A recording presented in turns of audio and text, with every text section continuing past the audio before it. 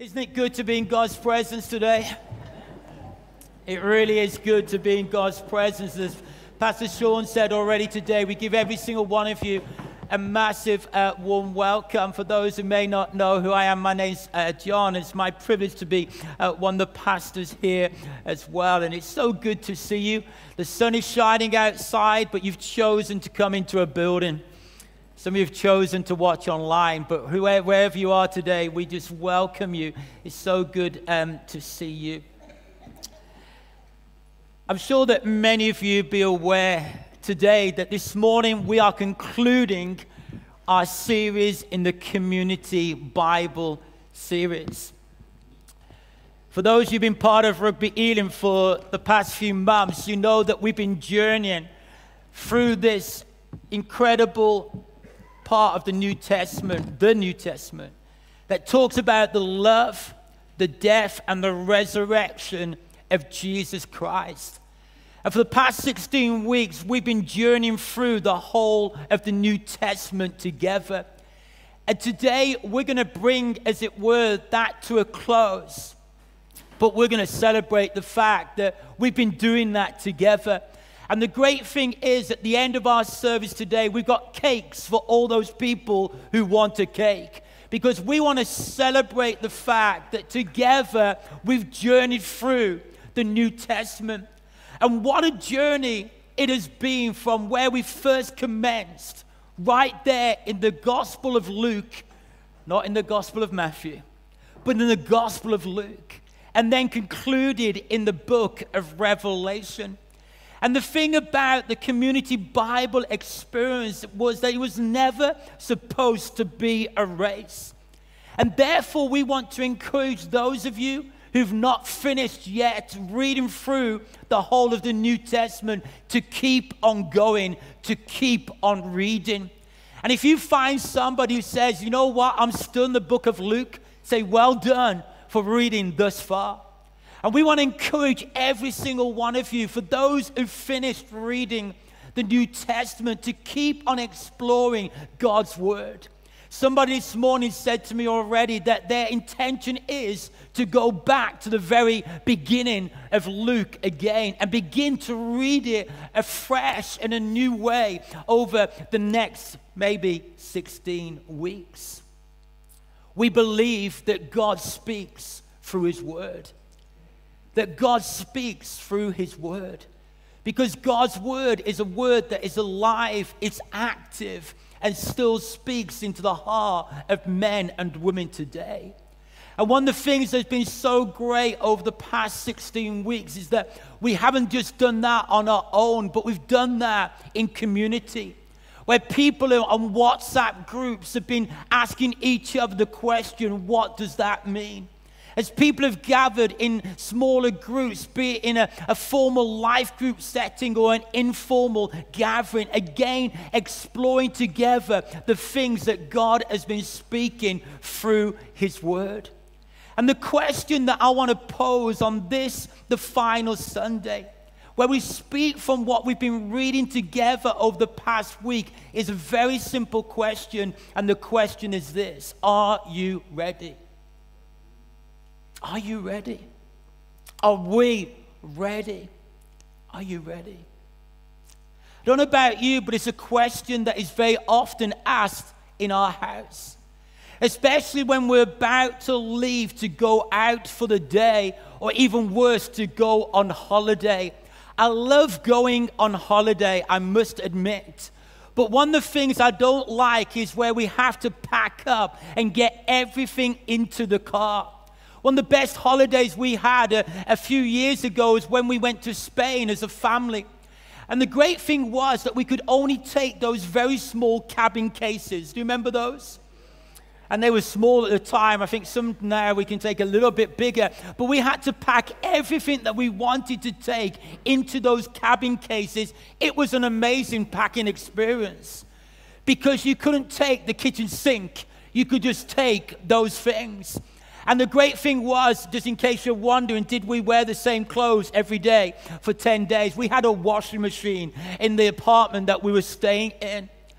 But it was, I love going on holiday, but I don't like packing up. I don't like when we're rushing to get somewhere. And I ask the question, are you ready? And at times the response that comes back is a yes, quickly followed by in a minute. Yes, in a minute. I'm still trying to work out what that means. And maybe someone in our midst today could help me by explaining to me afterwards what on earth that means. Yes, in a minute. It's also a bit like another question that we ask in our house at times. Are you coming? The response quite often is this: yes, in a minute. Again, I'm not sure what that means. But the question is, are you ready? Are we ready? And I truly believe that the desire of God, though, is that we, his people, live ready. And you may say, live ready for what? That we live ready for the return of Jesus Christ. We've just sung about it in that incredible song. I cast my mind to Calvary. But somebody said to me a while ago, I cast my mind to Calgary. I did not correct them because there was a new follower of Jesus. Well, I did correct them, but not like you just did. I didn't laugh. I just understood what they were saying. And I love the fact that just like babies, that newborn Christians come out with some stuff at times. But you know, the reality is that we believe there's coming a day when Jesus Christ is going to return to this world. And what a day that is going to be. You know, in actual fact, there's an Elim Pentecostal church that is made up about 500 churches here in the UK and connected with thousands of churches around the world. That just over 100 years ago, that the beginning, the foundation of Elim was this, that we believe that Jesus Christ is our Savior. He's our baptizer, he's our healer, and he is our coming King. And all these years on, we still stand on that belief. That we believe that Jesus Christ is still our Savior. He is still our baptizer. He is still our healer, and he is our coming King. And the desire of God has always been that his people are ready. Be it ready for the first coming of Jesus or the second coming of Jesus. You know, many, many years before Jesus came to this earth for the first time, as God veiled in human flesh, it was talked about, it was prophesied that Jesus was coming. And I'm sure there were many people who began to doubt, is the Messiah ever going to come? Is the promised one ever going to come to this earth? Because years passed by. And therefore they began to wonder, is it really going to happen? I mean, the prophet Isaiah spoke in Isaiah 7 and verse 14 and said, behold, the virgin will be with child and will give birth to a son, and they will call him Emmanuel, which means God with us. And Isaiah was saying there was coming a day when the Messiah was going to come, where Emmanuel, God with us, was going to come into our world. For hundreds of years, heaven had been silent. Nothing was happening, and yet all of a sudden, something suddenly changed. And it changed because an announcement was made, and it was through the angel Gabriel. And Gabriel visited Mary and told her of the imminent arrival of Jesus, the promised one, the Messiah, Emmanuel, God with us. The one of whom the angel has said would be great and the Son of the Most High God. And in many ways, the angel was saying to Mary, this is your time to be ready, because Jesus is coming. And actually, you're going to be the one through whom you will give birth to the Son of God, the Most High God. I love Mary's response. She simply said, I am the Lord's servant. May your word to me be fulfilled. In many ways, Mary was saying, I am ready. I am ready for the coming of the promised one. I am ready for Emmanuel. And as we go on to read in the Gospels, though, there were a lot of people who did not follow the example of Mary, and so were not ready for the Messiah, Jesus. Many of these people were the so-called religious people of Jesus' day. They knew what the prophets of old had spoken of what they said, and yet they missed out on their divine visitation because they were not ready. You may not realize it, but there are more references in Scripture that speak of the second coming of Jesus than his first. In actual fact, I'm informed that there's more cases of 8 times that talk about Jesus coming for the second time, 8 times more than his first coming. Biblical scholars have identified over 1,800 different references to the second coming of Christ in the Bible. One thing that is very clear from Scripture, that Jesus is truly coming again to this world. That Jesus is coming. I met somebody this morning who knew my dad and also knew my uncle. And they were both pastors in bygone years. And my uncle especially was an old-time Pentecostal preacher who kept on preaching about the second coming of the Lord Jesus Christ. And sometimes I think in the church that we've lost some of the emphasis on the fact that Jesus Christ is coming again. And yet the book of Revelation, that for some of us who've been up to speed, have been reading over the past week and a half, we read time and time again there of the imminent return of the Lord Jesus Christ. And God urges us to be a people who are ready for the return of Jesus. That God's desire is that we are a people who live ready. Because it goes on to proclaim in Revelation in chapter 20. It proclaims it, sorry, not in chapter 20, but right at the very end in verses 7, 12, and 20, Jesus proclaims through the angel, I am coming soon. I am coming soon. I am coming soon. And I have no doubt, because of what the angel, Jesus proclaims for the angel, that I am coming soon. I have no doubt that God wants us to live in a place of readiness for the return of Jesus. What a book the book of Revelation is. I wonder how, for those who have been reading over the past couple of weeks, how you've been getting on in the book of Revelation. But it reveals so much of what is going to take place before Jesus returns. It reveals that we're going to live in some dark days. But the thing that we must never lose sight of is the one who wins in the end. As many people have said over the years, that we know who wins in the end, and his name is Jesus. He is the one who overcomes.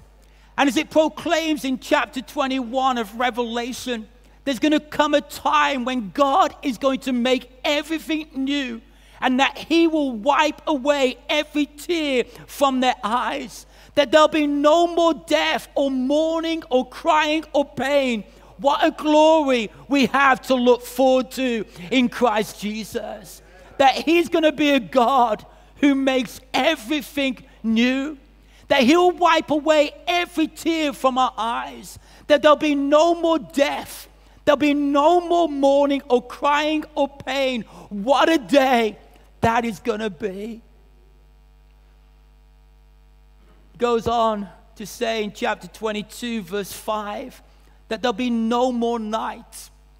They will not need the light of a lamp or the light of the sun, for the Lord their God will give them light, and they will reign forever and forever. What a day we have to look forward to. What a glorious and a wonderful day that we have to look forward to, when God will put away the order of things now, and he will restore all things unto himself.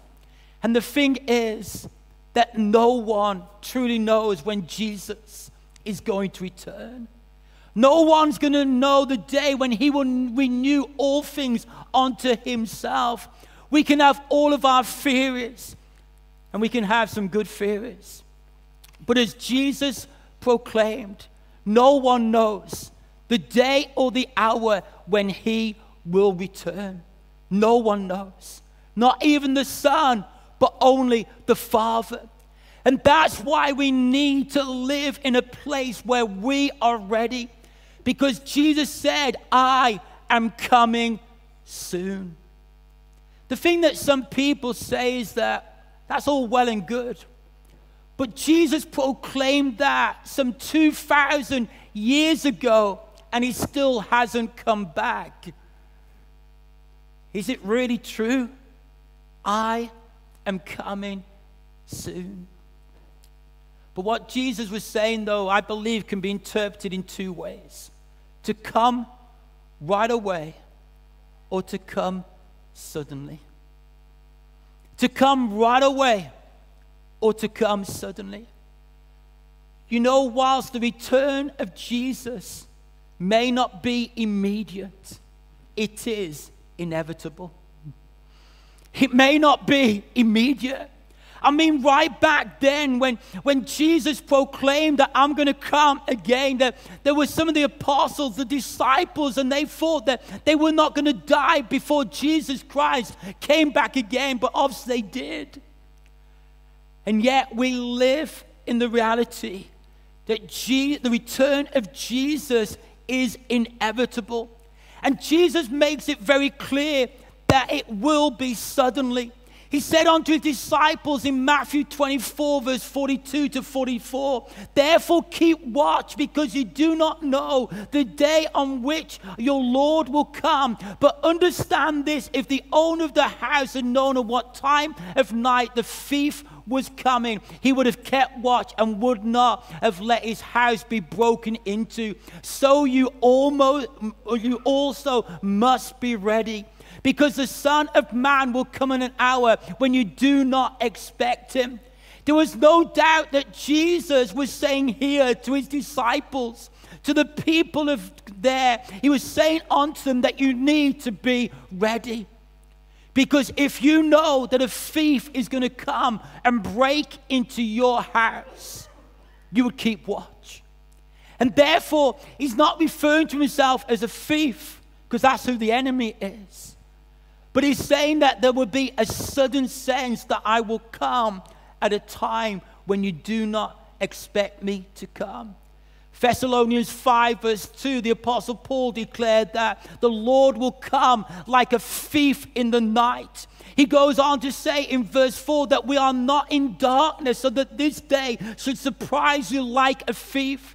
Again, Peter proclaims in 2 Peter 3 and verse 10, the day of the Lord will come like a thief.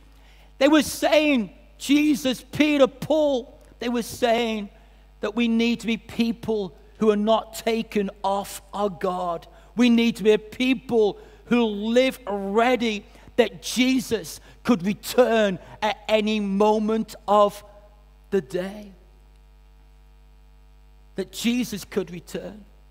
I remember my dad telling stories of when he grew up as a young lad, and he lived in the light of the second return of Jesus. And they had a particular belief back then that not everybody holds today, but they had a particular belief back then. And one day my dad went to a place that he thought he shouldn't go to. I was brought up in a time, like some of you were, where like to go to the cinema was like, no, no, no, no, no. To go to a football match was a big no, no, no, no, no. It's no, no, no, no, no, no, no. That's right, television, no, no, no, no, no. Thank God that God has released us from some of those things. I don't know if it's all good, but thank God God's released us from some of those things. But my dad went to the cinema, and it was just no, no, no, no. And he got home, and there was nobody at home. And he sat on the door, and he cried, and he cried, and he cried. Because he thought that Jesus had come back, and that he had been left behind. It was worse than that. He cried, and he cried, and he cried. Because his mom and dad were not at home. His two brothers were not at home. And he thought, man, I've really messed up. I have been left behind. Much to my dad's pleasure was that all of a sudden he saw his parents walking down the road, and he gave them the biggest hug ever. I don't know if he ever revealed what he'd been doing, but he was so glad to see his parents. And we could smile at that, but you know what? We need to live in a place that we are absolutely ready. Romans 13, verse 11 and 12, the Apostle Paul proclaims this, and do this understanding the present time. The hour has already come for you to wake up from your slumber, because our salvation is nearer now than when we first believed. The night is nearly over. The day is almost here. So let us put aside the deeds of darkness and put on the armor of light. I want to say today that this is not a time for us to be spiritually asleep, but rather this is a time for us to be wide awake right now. For God's church to be wide awake. And that we do this by living in accordance with God's word. That we live in the light and we don't live in the darkness. That we live in the way that God wants us to live right now. That we are holy as God is holy. That we put aside the things that we know are the things that hinder us in our lives. That we live in accordance with the word of God. That God's word is a mirror to us. And the truth is that looking around today, it looks like 98% of us looked in the mirror before we left the house. I'm not telling you who the 2% are, but you know what I say? You open your gob, you get the job. Yeah. Sean said he'll tell you who the 2% are. But we look in the mirror and we do it to see what we see. But I guess the vast majority of us, when we looked in the mirror today, somebody just caught my eye, and you got a hair out of place, or maybe a hair that shouldn't be there. Ooh, that hurt. You did something about it. And that's what God's word does. It reveals things in our lives. But it's not that we go around to everybody and say, you know what, have you seen this hair? You don't do that, do you? You do something about what needs to be done, something about. And God reveals stuff as we read his word, not in order to shame us, but in order that he can reveal something to us, that we can do something about it through his word and by his Holy Spirit. And God wants us to be in a place of readiness, that we are living out our lives in accordance with the word of God, that we are people who are the people of God, and therefore we carry the character of God through our lives. I don't ask people today, are you a Christian? I say, are you a follower of Jesus? Because that's what we're called to be. We're called to be followers of Jesus. That affects the whole of our lives. And if we are going to say, yes, I am ready for when Jesus returns, it means that we're following Jesus all the days of our lives. How long have you been a follower of Jesus? Keep on following Jesus. Keep on following him. Day in and day out, year by year, decade by decade, until he comes and takes us home. We need to keep on following Jesus. We do it by serving God in whatever way that we can. That's how we're ready. That we serve God with the talents that God has given us. We serve God with the time that he's given us. That's how we live ready. That we don't bury our talent in the ground, but rather we serve God in such a way that there'll come a day when we hear those words, well done, thou good and thou faithful servant. We live ready by serving God.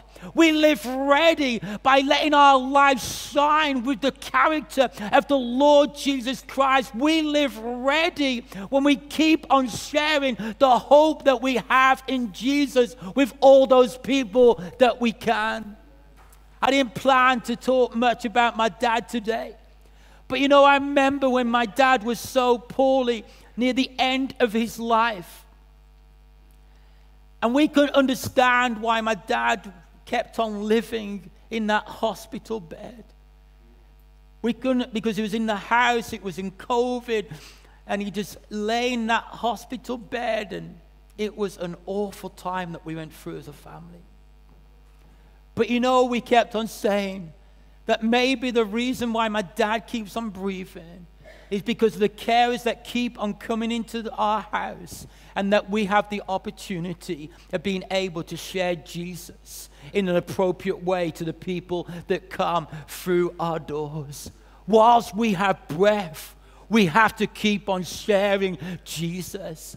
And some people ask the question, why hasn't Jesus come to this earth yet? Why hasn't he returned in all his glory and all his splendor? It's because of this. 2 Peter 3 verse 8, it says, the Lord is not slow in keeping his promise, as some understand slowness. Instead, he is patient with you, not wanting anyone to perish, but everyone to come to repentance. Listen, God wants everybody in Warwickshire to be saved.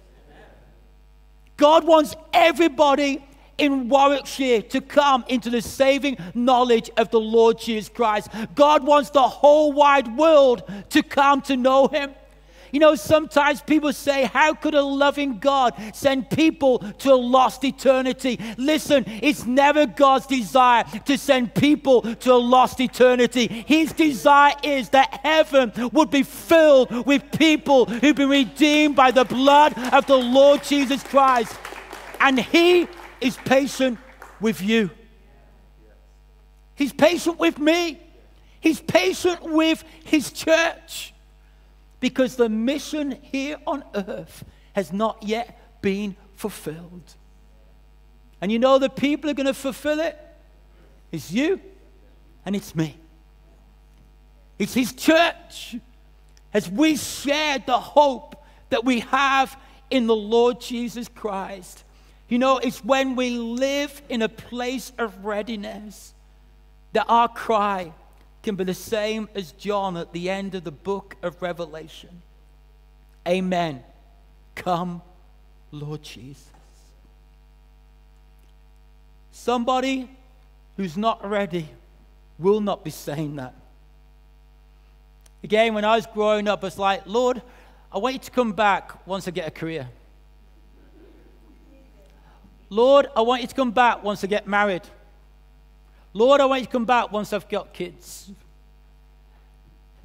Listen, it's not like that. We need to live in a place that we are so ready, that we can cry out like John says, even so, come, Lord Jesus. Let it be, come, Lord Jesus. It's the cry. It's the prayer of a people who are truly ready. I wonder today, what is your prayer? What is your cry right now? For some people in this place, it's like, Jesus, don't come back yet, because I want my son or my daughter, my grandchildren to come into a saving knowledge of you. Well, maybe that's a good thing to say. But what are you doing in order to share Jesus? What are you doing to share Jesus?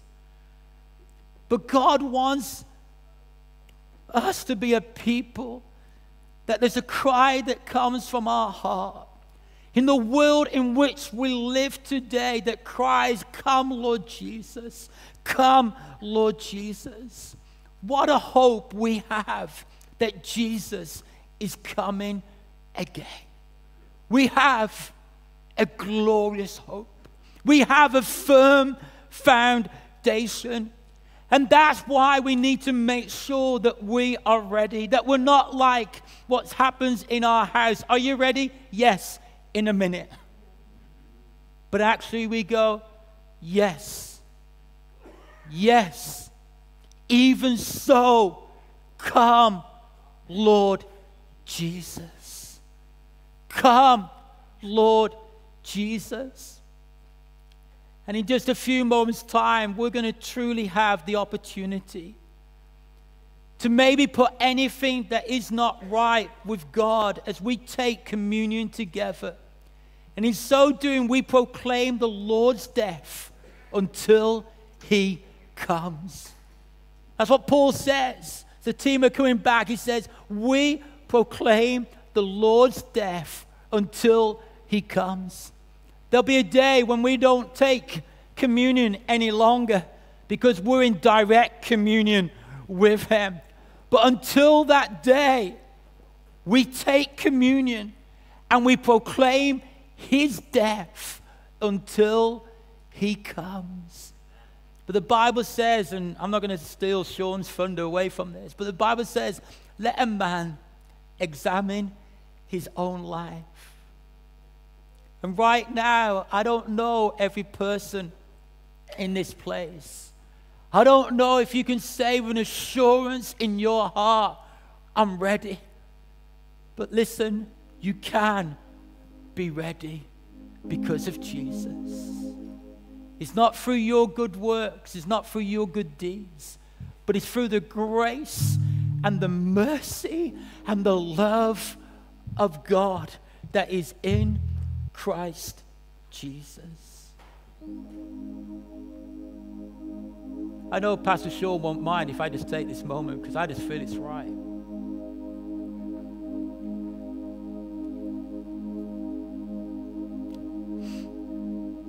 Come on, let's bow your heads in prayer just for a moment.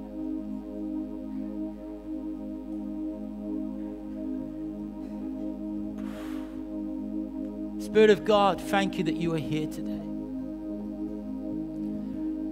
Thank you that you are present amongst us. God, I thank you for your heart for every single one of us today. A heart of love, a heart of grace, a heart of mercy. And Father God, I thank you that this is really personal right now. It's between us and you.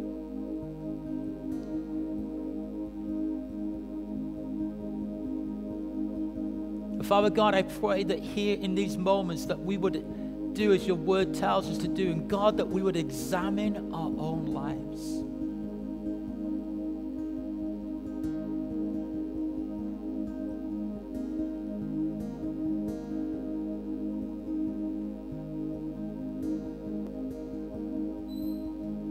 Examine our own lives.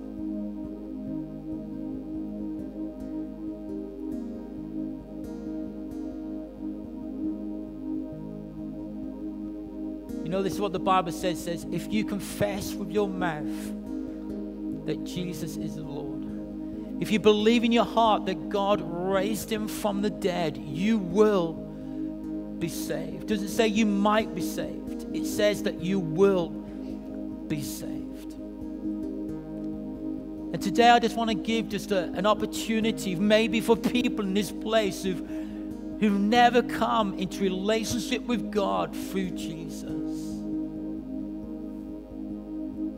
I want to give you the opportunity to respond, to say, I want to confess that Jesus is Lord. I want to turn my life to Him because I want to be ready. I want to be ready. And if that's you, in just a moment I'm going to pray, but if that's you, I'm going to ask you very quickly just to raise up your hand in this place. Is there anybody in this place right now? As I look around right now, is there anybody in this place? For the first time, God bless you. Anybody else today? If you feel like there's a tug going on in your heart right now, thank you, God bless you. There's some battle going on right now, just respond to Him. Thank you, God bless you. Thank you, God bless you.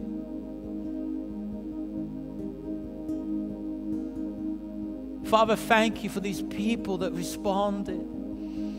God, I thank you that you never turn anybody away. But God, you embrace them and you draw them close. And God, I pray, God, that here in these moments, may they just know what it is for you to love on them in such a beautiful way, King Jesus. May they know what it is to know your cleansing, to know your forgiveness, to know your life. May they truly come to know you, King Jesus.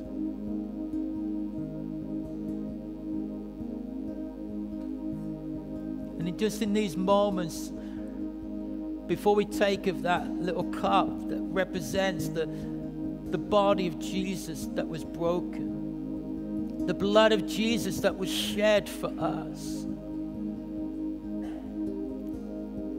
I want to encourage you to do business with God in these moments. As I said earlier, it's a personal moment.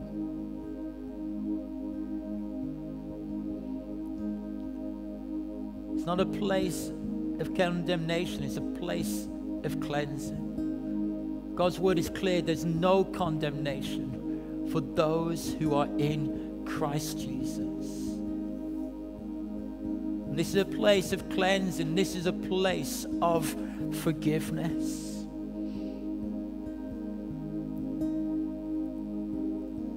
And I want to encourage you that when you are ready to take of those simple emblems, and it may be today the people in this place, and yes, it's right for you to do it on your own. It's for some people today, for whatever reason, you may feel in your spirit that right now you need to go and take it with somebody. I want to encourage you to follow the leading of God's Holy Spirit today.